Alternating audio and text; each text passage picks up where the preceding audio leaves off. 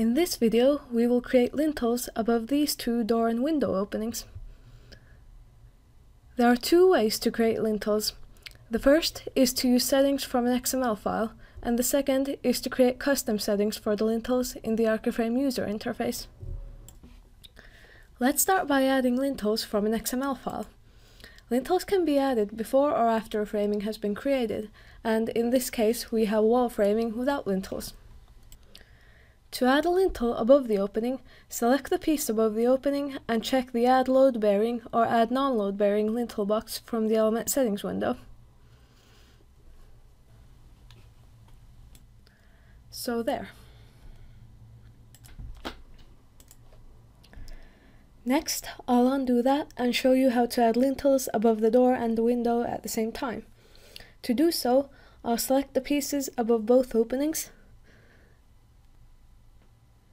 and then simply check the lintel box. So again, here's the result. It's also possible to add the lintels before creating wall framing. I'll delete this wall framing to show you.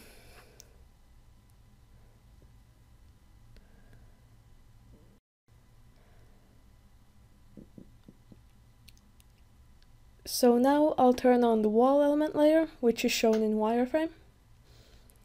And then I'll select the wall element and simply check the lintel box for that. And then I'll create planks.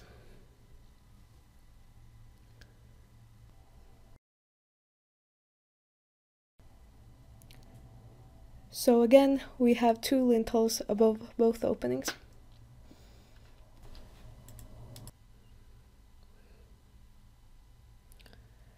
The lintel settings come from the ArchiFrame Elements XML file, which contains definitions for both load-bearing and non-load-bearing lintels. If you need to change these settings, please contact us at ArchiFrame and we'll help you. Next, let's look at setting up custom lintels. Here I have wall framing with no lintels. And now, if I select the piece above an opening, I can open the custom lintel settings window.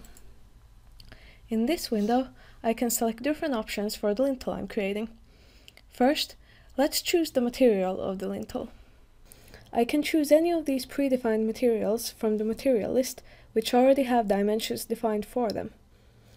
Instead, I'll create custom dimensions for the lintel, and to do so, I'll choose block and enter the height and width of the block here. Next, we have to decide if the lintel will be added to the front or back side of the wall. Whether the front and back refer to the inside or the outside of the wall is determined by the viewing direction of the wall. I'll come back to this once we've added the lintel, but for now I'll place the lintel on the back side of the wall by placing 1 here and 0 here. I'll set yes to remove original piece, and since it will be removed, it can be extended. And I'll also say yes to cutting studs above the lintel. And the number of additional studs refers to the extra wall studs that will be added on either side of the opening. So here.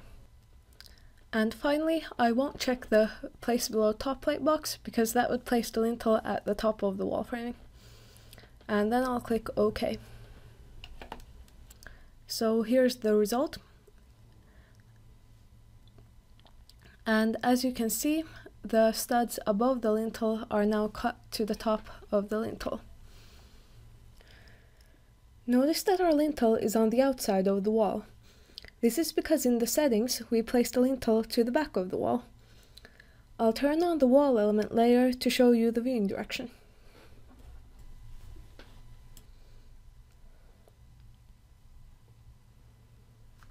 The viewing direction can be most easily determined from the wall element's ID text.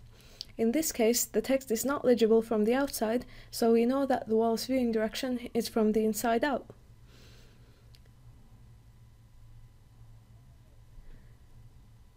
So, looking from this perspective, the text is legible and the lintel is on the back side of the wall.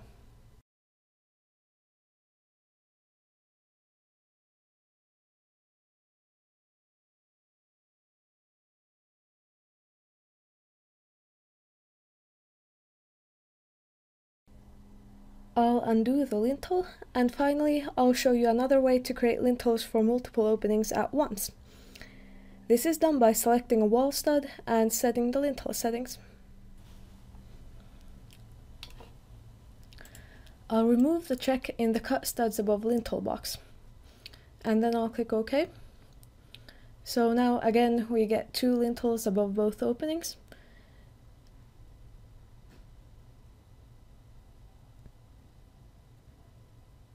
And as you can see, the studs above the lintels have been grooved around the lintels, rather than cut at the top of the lintels.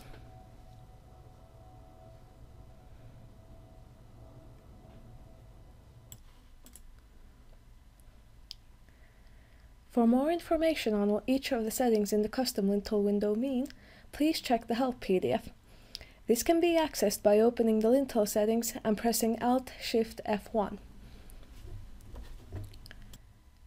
In the PDF, you'll find a table with before and after pictures of lintels after each setting has been applied.